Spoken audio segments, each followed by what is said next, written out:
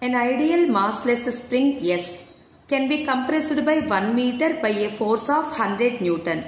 The spring is placed at the bottom of the frictionless inclined plane, which makes an angle 30 degrees with the horizontal.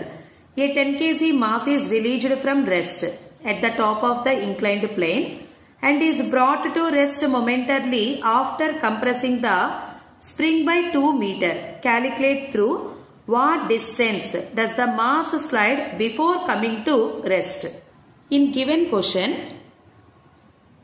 an ideal spring, when a force of 100 Newton is applied on the spring, then it is compressed by 1 meter. We know the relation between force and compression, directly proportional. F proportional to x.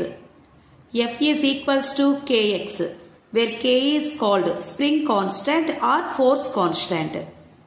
From this, k is equals to F by x. Here force is 100 Newton and compression is 1 meter. K is equals to 100 Newton per meter. We know the spring constant now. The same spring is placed on the inclined plane by making an angle of 30 degrees. This is the position of the spring. And take a block of mass 10 kg. We don't know the height of the inclined plane. Let it be h. And the length of the inclined surface, let it be L. Initially, this block is at rest position.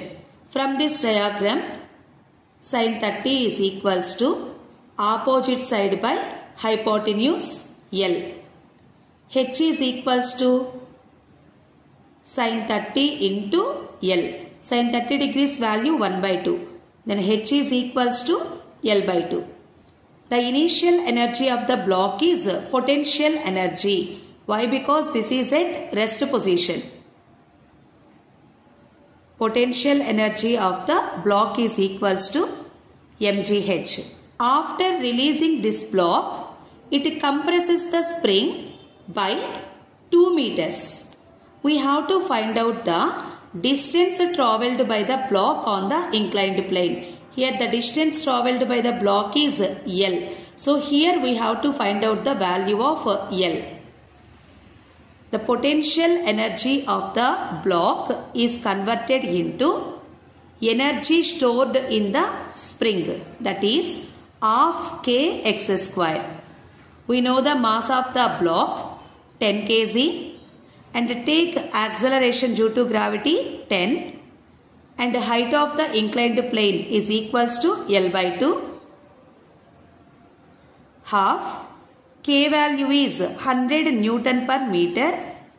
X is the compression of the spring. Here compression of the spring is 2 meter. So 2 square. On both sides 2 get cancelled. 100 also get cancelled. L is equals to 2 square 4 meter. The distance travelled by the block on the inclined plane is equals to 4 meter. Third option is correct.